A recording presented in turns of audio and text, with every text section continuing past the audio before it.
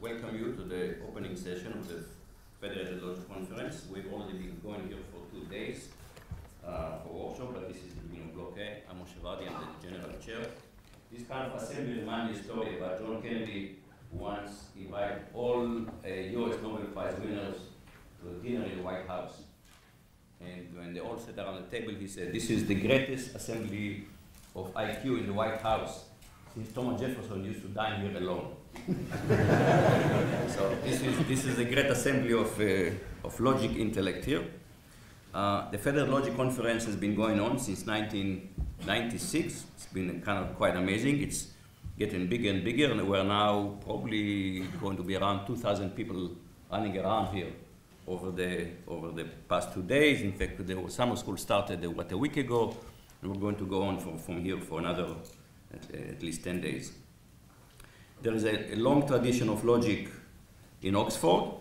It goes back to probably the most famous logician of all time, the Reverend Charles Ludwig Dodson, probably famous mostly as Lewis Carroll, but he was a don here in the 19th century. Then in the 20th century, gaining is a celebrated tradition, starting probably the first one here I think was Christopher Strachey, came here in the mid-60s, and then unfortunately died young in the mid-70s. But then Dana Scott joined him in 1972. Dana, you came in 1972 to Oxford? Correct. And this was the birth. We just had a workshop celebrating 50 years of domain theory. And then a few years later, and Dana was here for about a decade.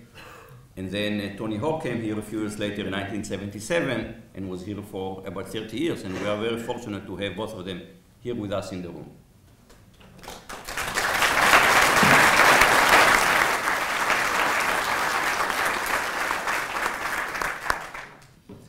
An event like that, as you can imagine, takes non-trivial financial resources to make it happen, and we are very grateful for our many, many sponsors who help us to make it happen. In particular, I would like to thank our platinum speakers that you see him here on the list, starting from the computer science department here, VTCS, Huawei, Deep Blue, Amazon, ACM, the AI Journal, Google, NSF, and Facebook. All of them help us. Thank them very much.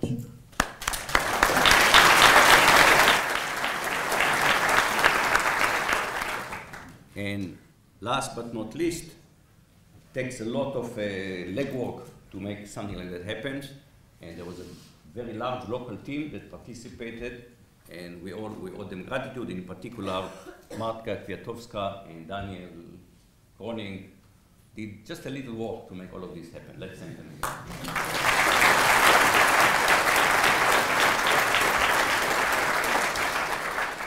So we're here for a feastful, with FEA, feastful of logic in the next almost 2 weeks, and we're going to start with a plenary talk. And Prakash, please come here, and this is going to introduce our opening speaker. Thank you, Moshe.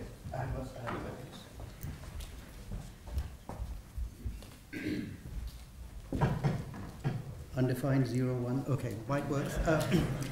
So before we start, I'd like to make some housekeeping announcements. So first of all, as before all long flights, I'm supposed to remind you where the exits are. I don't think I have to tell you to wear your seatbelts until Pete gets going. So there is no fire drill planned for today. So if you hear the fire alarm, it's the real thing, and you have to follow the fire marshals and assemble outside the building. So please, no tea, food, or coffee in the room. Water is okay, but no other substances.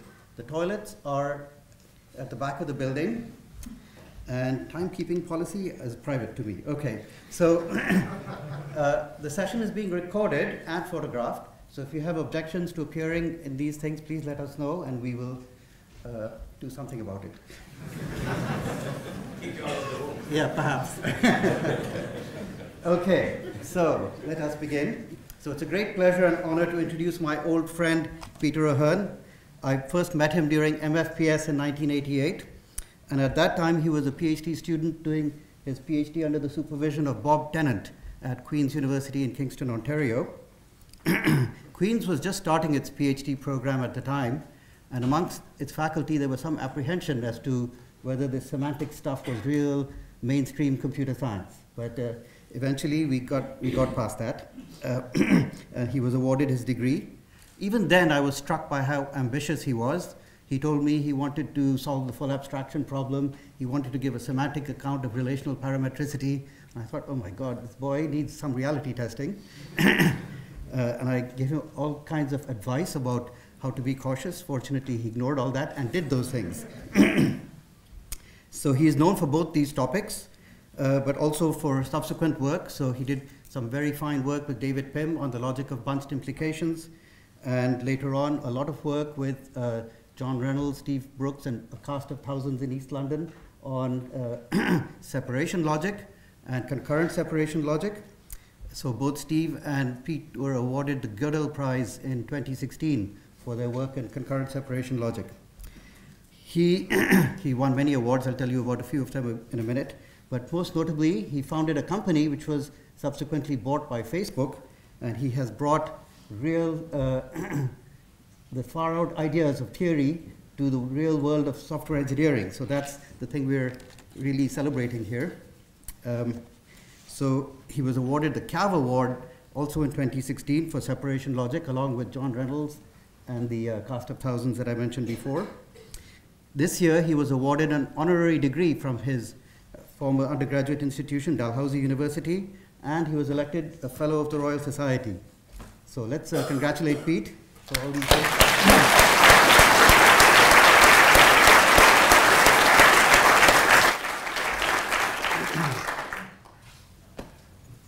Kick it off, Pete. Great. So it's a real pleasure and honor to be here, and especially to be introduced by Prakash, who was one of my teachers who taught me concurrency theory at Queen's many years ago. And Prakash, a little bit of concurrency will come up during this talk. And I warn him, don't worry, I won't quiz you on the questions like you did me back then. So I'm going to talk about our experience with a program reasoning or a program analysis tool inside of Facebook. Now, it's just almost 5 years ago that our company was acquired by Facebook. That will be next Wednesday, will be 5 years since this was announced. So I've been embedded in the company for 5 years. And I have a background as a theoretical computer scientist. I think I still am a theoretical computer scientist.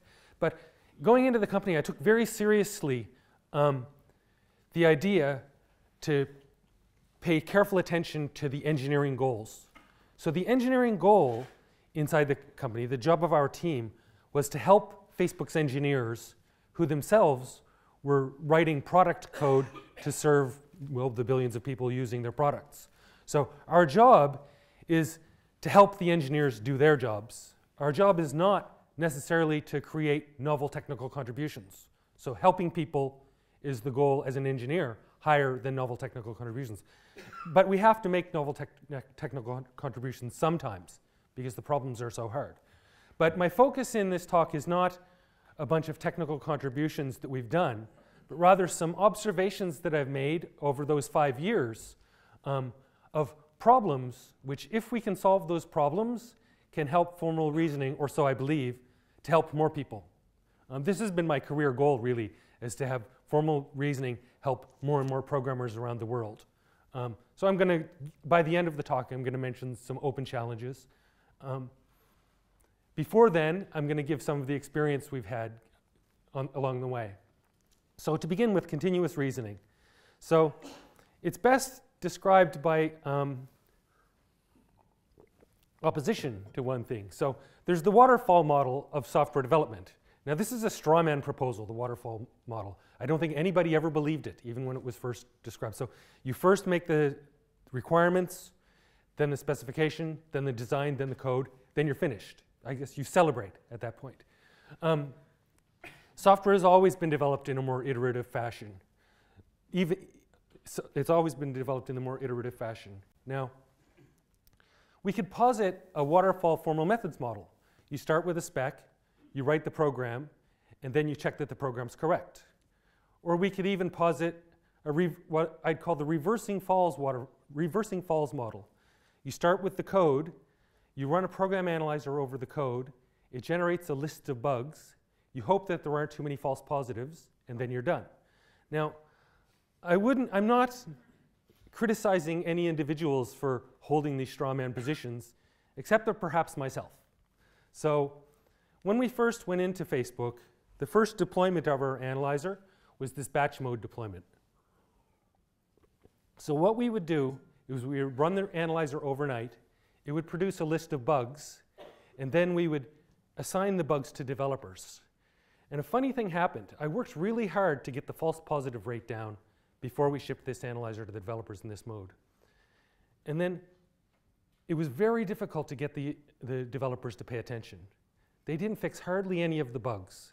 Even though it was, so I thought, a low false positive rate, the fix rate was near 0. So this was really an eye-opener to me. Now, what was going wrong is that the way we presented the bugs to the developers wasn't in their workflow.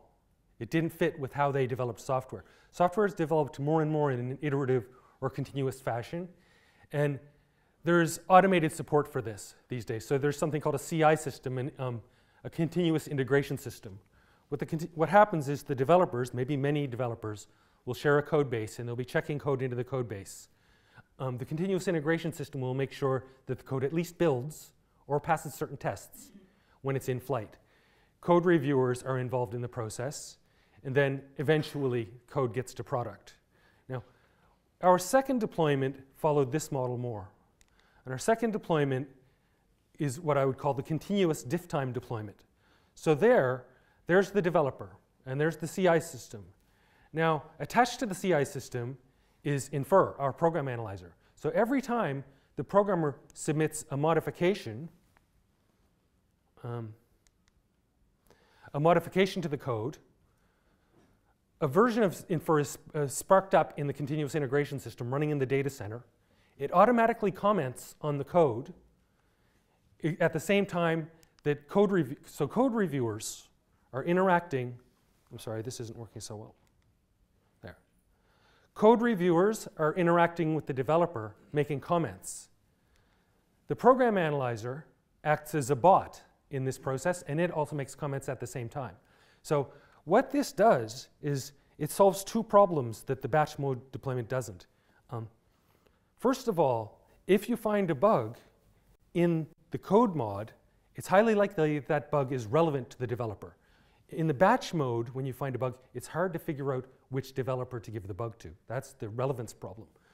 There's another perhaps even more important problem, the human cost of context switch problem. So you know when you're proving a theorem and somebody says, would you do something different? Would you mark an exam? Would you prove another theorem? You have to swap out the mental context, swap that one back in, and then it's hard to swap that mental context back in later for your proof, right? This is the problem with the batch mode deployment. The mental cost of context switch is huge. And so this is what the Facebook engineers explained to me led to the low fix rate of the other deployment. So working continuously, making the program analyzer work continuously in tune with the developer workflow makes a huge difference. So I'm talking about here on this spectrum is diff time. There's a whole spectrum of when you can present issues to the programmers. So the more traditional way of thinking, what I call the reversing falls model, is further to the right. It would be good if we could push as much stuff to the left as possible. And so this example I've given so far is at diff time. It would also be good to push as much reasoning as possible to build time or to IDE time. But I'm going to concentrate on diff time in this talk. So the stark lesson that we had is that batch mode deployment saw at that time near 0% fix rate. Diff time continuous deployment saw a 70% fix rate on the issues we gave to the developers. This stunned me. I mean, I always knew that presenting the issues to the developers earlier would be good, but I wasn't at all prepared for this stark of a difference. And the consequence of this now is that inside Facebook, not just the Infer tool, testing tools, as well as other static reasoning tools, we're pushing it as much as possible to diff time instead of later because of this stark difference that we see.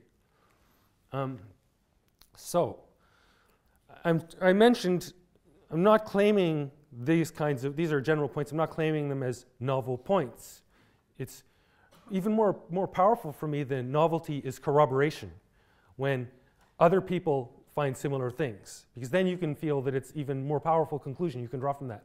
So Coverity has observed similar problems with the batch deployment. There was a talk by their CEO in POPL 2014. They didn't do the diff time continuous deployment in response, but similar problems observed by Coverity. Similar problems observed by Google. There's a CACM paper this year which says code review is a sweet spot, and they give static analysis warnings in code review in a similar way to infer. They came to the same conclusion independently. They also have a statement, bug dashboards are not the answer. So they're opposed to the reversing false model that I described earlier.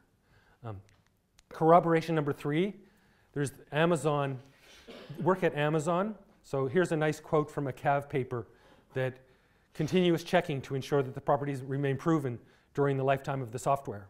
And an interesting thing about the Amazon work is how far removed in a way it is from the Facebook experience.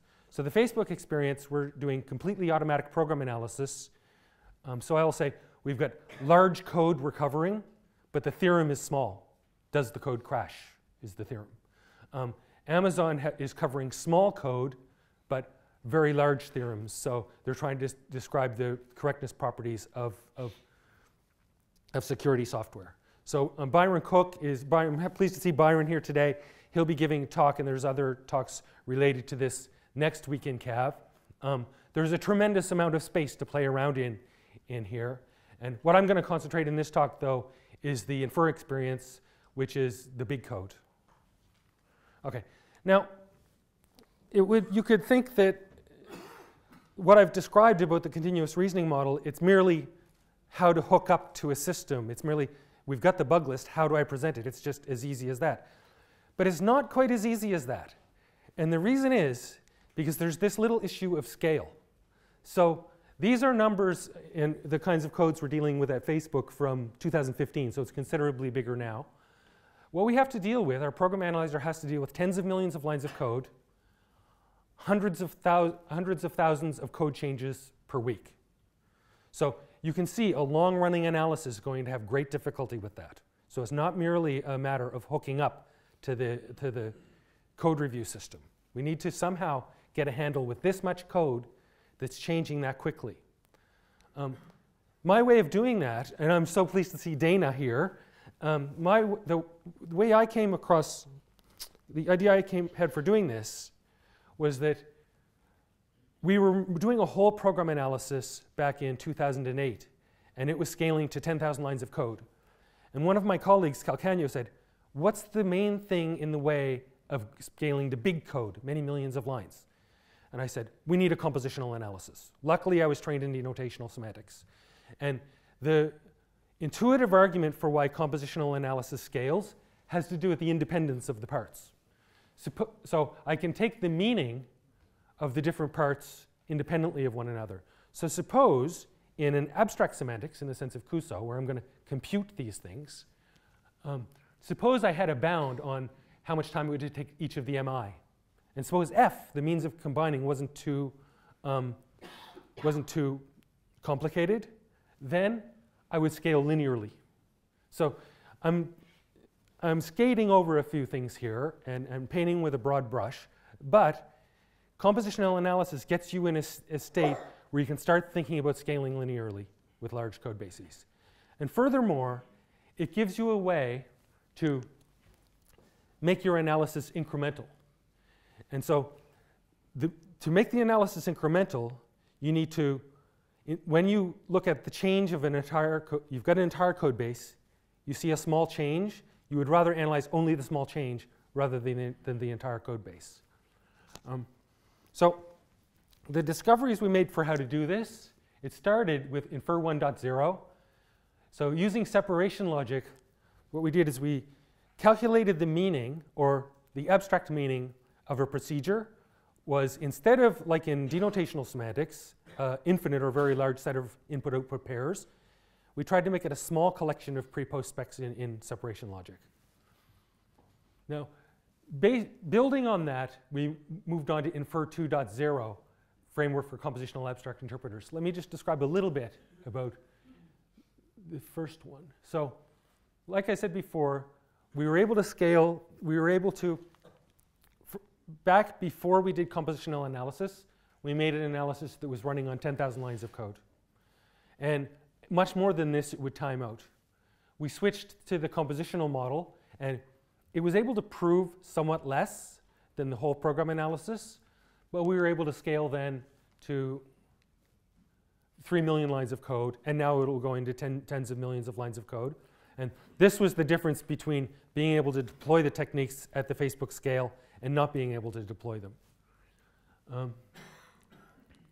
Now, the key idea that the compositional analysis has, which lets you deal with code diffs, even when you've got a huge code base, is I call it begin anywhere. So, because you can take the meaning of a term independently of its context, when you have a compositional program analysis, what you can do is start the analysis at any line in the code base. You don't have to start it at main. And so when the programmer submits a change to the code base, you can spark off the analysis on just that change. Now, there are further considerations of how much work you do after that change, but this gets you in the game of analyzing just the changes right away. And so this is the key thing, which enables us to deal with all of those diffs going into the code base, the hundreds of thousands of diffs per week. This is how the compositional analysis lets us deal with that. So what I'm going to do next is I'm going to dive into more details on one of our analyses. So the work on separation logic, it took a lot of innovations over many years, right? So I'm not going to describe that. What I'm going to describe instead is a more recent case where what we've done after the separation logic experience is we abstracted from what was going on in the tool and made a framework for compositional abstract interpreters, which could do many of the same things, but maybe didn't need that level of innovation. And so the consequence of that is now, after having abstracted from that experience, we're able to make reasoning tools much more quickly that can get some of the same benefits. And so I want to present that because that more strongly makes the point that compositionality is very powerful. Compositionality is very powerful. It's great, built on top of lots of innovations in logic, but we can do much simpler things and still get a lot out of the analysis tool. So now I'm going to talk about this case study, and I'm going to make this a bit personal. So this is what was happening. So I was the manager of the Infer team, and we were trying to make it succeed inside Facebook. And we did to some degree. So there was tens of thousands of bugs fixed over a 2-year period, and the team was succeeding. And then I was getting antsy. I said, I want to do some technical work. And I said to my manager, I need to do something challenging. And he said, well, what would you like to do? And I remembered I had said this to a fellow, Mike Hicks, who has the Programming Languages Enthusiast blog. I said, if I could work on something to make a difference, I'd like to work on concurrency analysis. Because I thought this is a hard open problem, concurrency analysis. And so, let me see. Produce high quality reports useful to programmers writing concurrent programs without disturbing their workflow too much. So concurrency analysis was a very difficult open problem to my way of thinking. Just to remind you, there's lots of interleavings, right? We can come up with a few numbers which say it will take a long time to explore the interleavings if we explore them all. And we can make these numbers bigger so you get more interleavings than the number of atoms in the universe, the estimated atoms, very quickly. So there's lots of interleavings, and people have worked to have fewer interleavings, explore fewer interleavings, but still, program analysis for concurrency at that point, as far as I knew, hadn't helped the working programmers too much. So I decided to have a go. And these are the kinds of slogans we find on the Facebook office walls. My manager said, why don't you have a go at that problem? And you know what, if you fail, that's okay, we'll learn from it. So I decided I was a manager, so then I started moving back towards an engineering or scientist role at the start of 2016 to tackle this problem. And so what I did then, from this period, February to June of 2016, so I had an into this problem where I thought, we've developed concurrent separation logic. Why don't I make a program analysis based on concurrent separation logic? And then I thought I could see how to make it scale, and we're going to prove hundreds or thousands of classes in Java thread safe, so I could see this plan. But that's quite an abstract plan, so that's a scientist's kind of plan. Now, as an engineer, what you do is we want to understand the engineering context. How is this actually going to help people? So I said, before embarking on that plan, what I did is I started reading lots and lots of code in the Facebook code bases. So I would scour the code, I would do mental proofs in concurrent separation logic, and I would try to figure a few things out. And I found lots of interesting code. Here's one little bit of it. You see the comment up there. This is written to by the main thread with the lock held, read from the main thread. On Android, there's something called the main thread, the main UI thread, with no lock held, or read from any other thread with the lock held. So what they're trying to do is to avoid too much synchronization in order to make the code run faster. So if I convert this into something more like concurrent separation logic, you see here I've got synchronized lock. That's the critical section. Then I read from X here without any protection. Here where I write to X, I need protection. But here I read from X, I have protection as well. You see, this is in the other thread, but because I'm in the same thread as the only write, I can safely read it here without any synchronization. They're saying something like that. So then we won't go into the details of this. What I did is I found, oh, there's a neat proof of this in concurrent separation logic using something called fractional permissions. So where there's a resource invariant describing the storage that a lock owns, and there's fractions associated with the L values, and the synchronized statement adds the fraction from the resource invariant. So here we have X has permission 1/2, which means I can read from it, but I can't write to it. Then inside the lock, I add that half to this half, and I get 1. Oh, now I can write to it. Then I subtract at the end, and I can still read from it. I still get a half. And this all works out as well. So there was a very nice proof using fractional permissions. I looked at lots and lots of code, and I determined that with CSL with fractional permissions, almost everything that I'd seen in the Facebook code base, we could reason about it very cleanly. There was a few difficult cases, but almost all of it. Now, so that was I started making a prototype tool. Then a really funny thing happened. One of my colleagues put a note on one of the internal Facebook groups saying, Peter's working on this. He's working on concurrency analysis. And I had a timeline. I was going to ship this about a year from that point, because I thought it'd take me a year to get my prover written. People working on Android in New York, Facebook for Android, they said, oh my God, we want this and we want it now. And so then I said, oh my God, well, what am I going to do? It's going to dramatically help us in H1. But I had my plan. I was going to ship this in a year. And I said, no, we need to take the Android app, we need to make that multi-threaded so we can speed up the Android app. And speeding it up is always good, right? So they were going to do that, except that they were scared. They were converting a sequential program to a concurrent program, actually hundreds of thousands of lines, and this could introduce concurrency errors. So they were frightened. So they wanted this tool, which didn't exist. So then I thought to myself, what should I do? As a scientist, maybe I say, listen, I'll just deliver you this tool in a year. If you can't use it, then too bad, but I'll have this very beautiful prover. As an engineer, I should say, I thought, oh my goodness, this is like a golden opportunity for static analysis, because usually with static analysis, you're trying to beg the programmers to heed the warnings and not waste their time. But here we've got a case where they're saying, please give me the static analysis. So then I took my scientist's hat and I put that to one side, and I became the engineer, and I said, we have to help these people now. And so what I did is I did something. I admit I compromised, right? And you know what made me feel okay to compromise? It's words of my great friend Tony Hoare, who had been giving talks, and I took his words into Facebook with me. He said, scientists are idealists. They go after purity of measurement, full program proof, ideals like this. Engineers, they need not to be idealists. They must compromise because there are conflicting interests. I carried those words through me whenever I had to act as an engineer inside Facebook. And it calmed me down a lot because I was going to compromise. There was no way to help these engineers they needed this soon, within 2 to 3 months, without compromising. So, understanding the engineering context, part 2, the people. So for this, what happened is I was working alone on the project. Then I drafted in a Facebook really crack programmer, Sam Blackshear, to start coding faster than I could on this problem.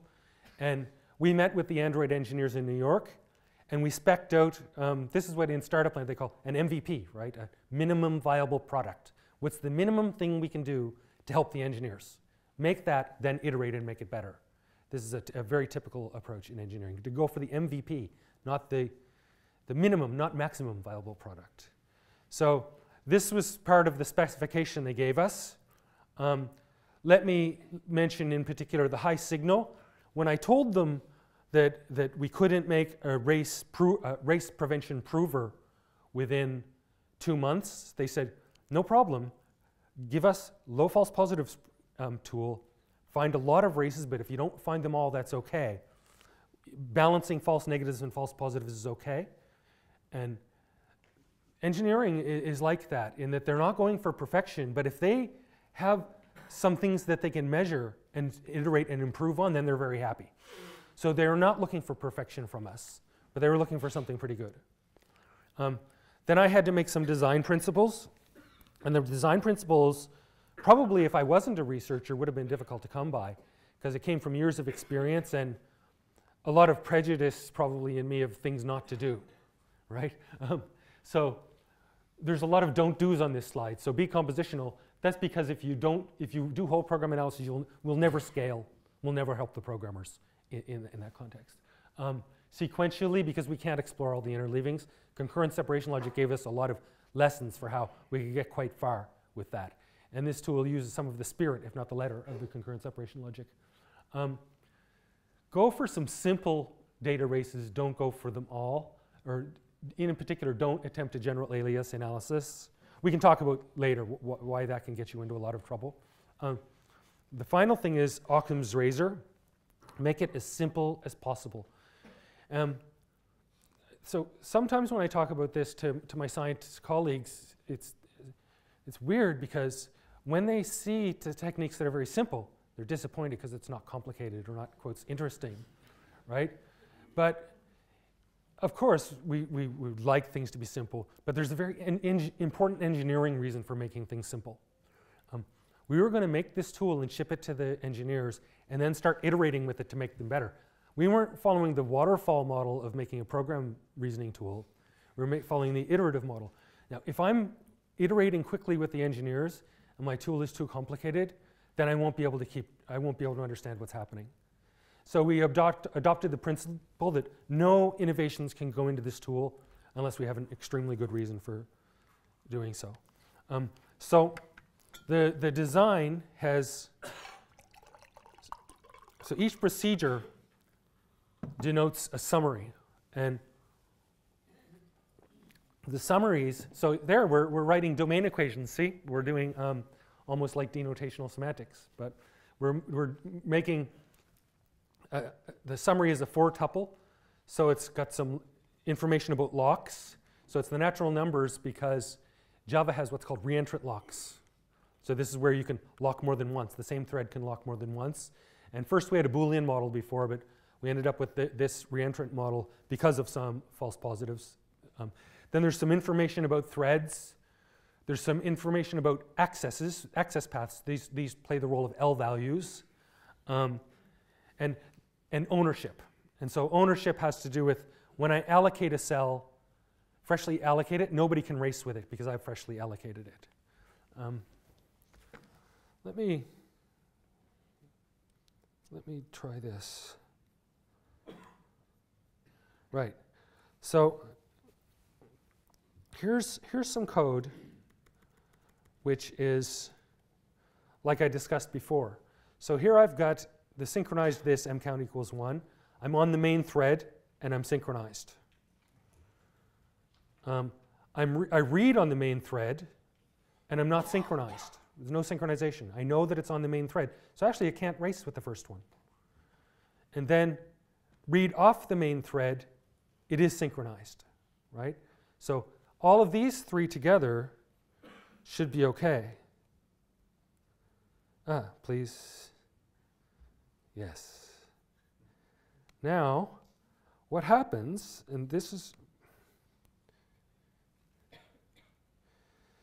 usually where I would ask Prakash, and he might not get the right answer, but it's going to give a bad answer here. What we've done is we've just kept track of some information about threading, and some information about synchronization, and some information about accesses. So we can in fact report the read-write race in that case. So you see that we're recording just enough information in the summaries to make determinations like this. So let me find another one. Here's another interesting one. So it's for compromising time. So here's the pointer transferring buffer. This would have been one of the classic examples of concurrent separation logic. So here, what I do is I allocate in M0, I allocate a new thing A, new A. Then I transfer it to the other thread through synchronization, and I dereference it, the .data field, I dereference it in both threads. So this is a data race, yes? And this is something that would have been the bread and butter of concurrent separation logic. And now if I can just do this perhaps properly.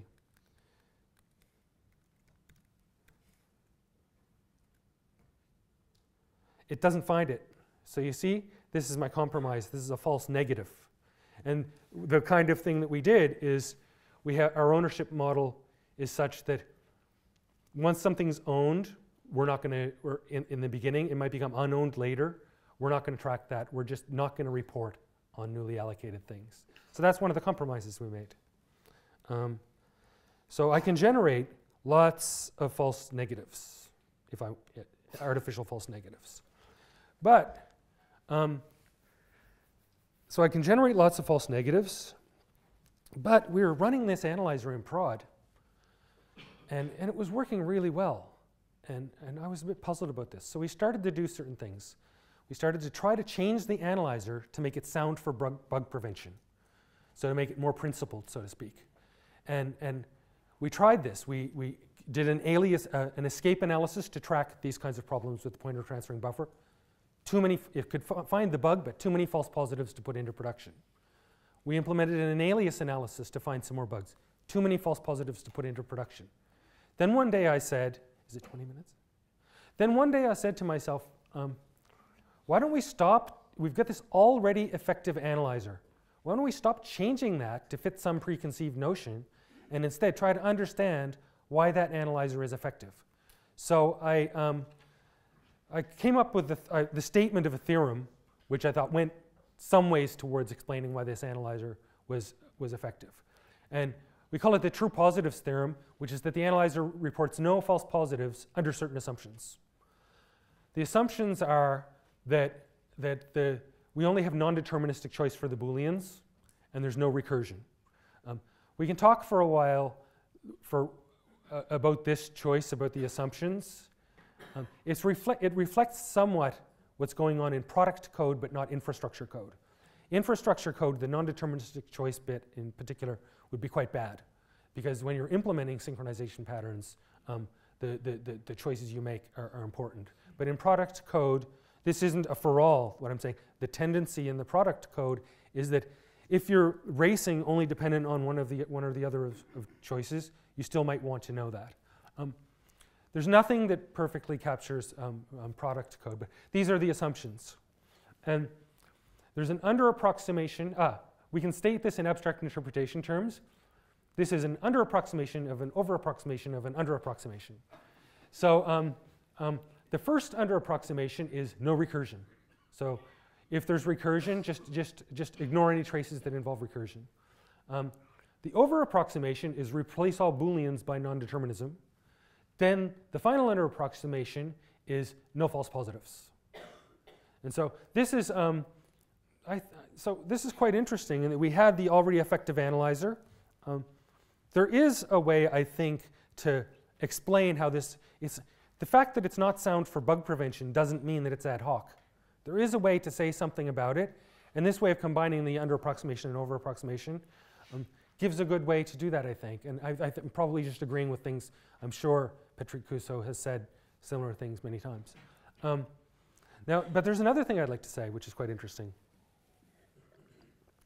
This theorem didn't hold for the analyzer when I stated it, and it still doesn't hold. There's a version 2 of the analyzer that it holds for, which is not in production. We're measuring how different it is, but it doesn't hold for the analyzer. So why am I talking about it? Well, although it didn't hold for the analyzer, whenever we changed our analyzer subsequent to discovering this theorem, we used this theorem as a guide. So we would make changes that were consistent with this theorem rather than against it. And this reminds me of something my PhD supervisor, Bob Tennant, told me many years ago. He said, you can use semantics. Once a language is set in stone, you can use semantics to figure out what's true about the language. He said, a much more powerful use of semantics is to use it as a guide for language design while it's in flight. And the same is true for reasoning tools and program analyzers. So although the theorem is not true of the in-production analyzer, it has influenced the design of the in-production analyzer. So I think Bob Tennant would like that, and I think I understand now much better what he was saying than when he told me these things many years ago. Okay, so this analyzer, it's quite simple. It's had quite a bit of impact, I think, compared to just, let's be honest, quite a bit of impact compared to other static analyses for concurrency. So there you have some of it. There's 2.5K race bugs. The bit about false negatives, which is very weird, is that we haven't observed any in production for over a year. Although I can generate the artificial false negatives, we haven't seen them come up. None have been reported to me. Some might have occurred, but they haven't been reported. And one of the Android engineers said that in this project to take the Facebook Android app and make it multi-threaded, he said they wouldn't have tried it without the analyzer. So not only is it finding bugs, it's helping people write new code. Now the other thing that's neat about this is that sometimes you give static analyzer hints to people that are about type issues or advice. The engineers really appreciate concurrency warnings because it can get them in trouble. They say things like, these bugs are nasty and really hard to debug. So they're really, really happy about these bugs. And just to give you an illustration, a bit of fun.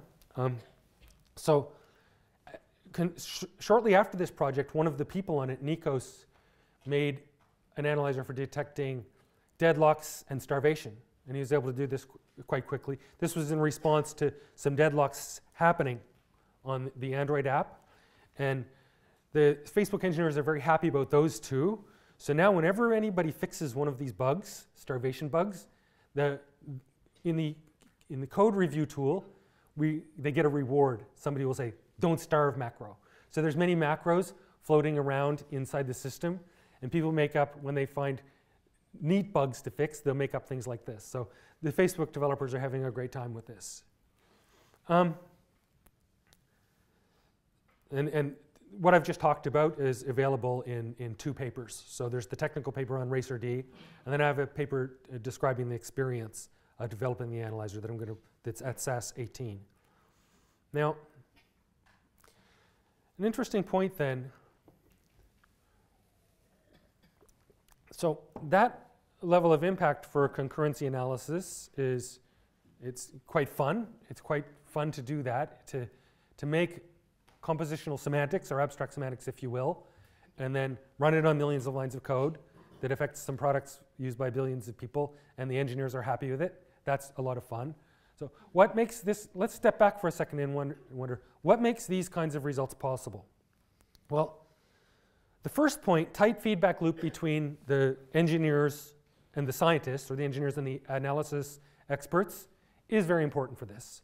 But one thing that I don't want to do is I don't want to sit here as, let's call me an industrialist now, saying the academics need to behave more like the industrialists. No. You don't need to work on industrial scale problems, and it's very difficult for you to get this in this same kind of feedback loop. But what can we say? What can we say based on this kind of experience? What can I say to the scientists? Like, I don't want to say, be more like industrialists. Actually, we want in industry the work from science on the fundamental problems that maybe we're not going to work on. And there are fundamental problems which, if we could solve them, are going to make differences like this. And these fundamental problems have not to do with the number one here, the tight feedback loop. They have to do with the two other reasons that these results are possible. Compositionality at the bottom is from my technical analysis perspective. From the perspective of the users, it's the timely feedback, good feedback as well, but timely feedback, so moving fast. So what I would like to do then in the last few minutes is talk about, in light of this experience, some challenges and opportunities for the field. And now I'm going to quote Tony again. Tony and I were discussing this, and he said what I wanted to say better than I did, so I'm just quoting him. So there's this spectrum of when we can present issues to the people. And Tony says, what we want is a range of tools with different response times, from predictive texting in milliseconds to full functional correctness, maybe taking a month. This is completely correct. I'm in full agreement with this.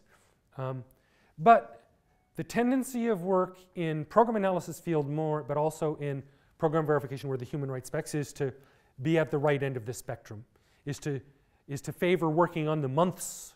It takes months for the program to run rather than takes milliseconds. And there's much less work over to the left. And yet, as I've been explaining, I think left is where it's much easier to have a lot of impact. And I don't actually know where to put all of the techniques that have been developed in the community, but I would like to push as many as I could as far to the left as possible. And then to quote another one of our friends here, Moshe is here. Moshe, I call this Vardy's principle. The brainiac often loses to the speed demon. So it would be good for our community in developing reasoning tools to consult our inner speed demon. Now, let me turn this into something approaching technical open problems. So I'll put this as the automatic compositionality challenge. So we've got lots of really good techniques. Bounded model checking, counterexample guided abstraction refinement, concolic testing, fuzz testing, all of the wonderful numeric domains like polyhedra and things like that for proving, say, that there are no buffer overruns. All these, as far as I can tell, except for a few little cases, have been formulated in the running for days or months kind of scenario on large code. I don't see why they shouldn't be running quickly on the diffs like Facebook infers. I don't see why. I can't see how to do it myself. I don't see a blocker. And so the challenge is, for any of these techniques, make the appropriate advances so that we could run them much more quickly at diff time. And if we could do that, then all of these very excellent techniques developed in the community, I think, could have much more impact on the world. We could deploy them much more widely to much more code. There's a theory challenge, and this is very important to me. So there's some great things. So abstract interpretation is a great theory. But as far as scalable program analysis goes, we don't have great theories. So what we've been doing with the Infer team is we've been charting one path through to get scalable analyses. Other people have charted paths through, but it feels more like art than science.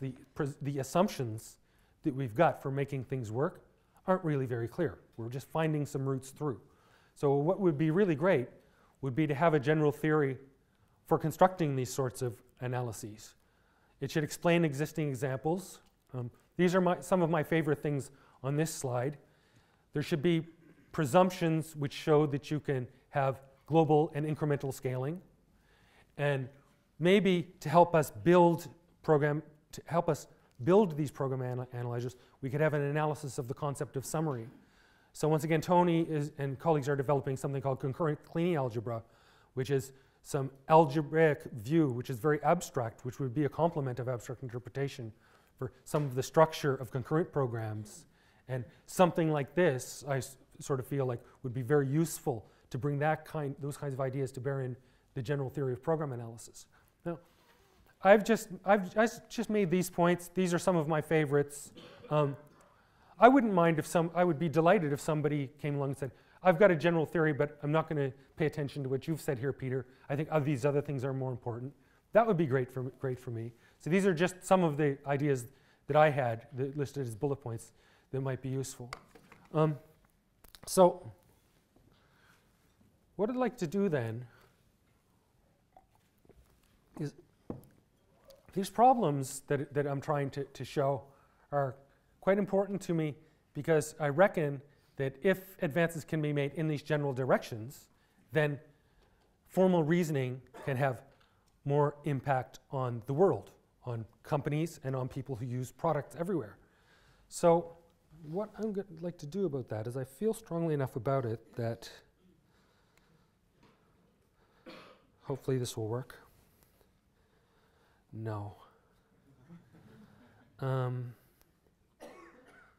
Okay.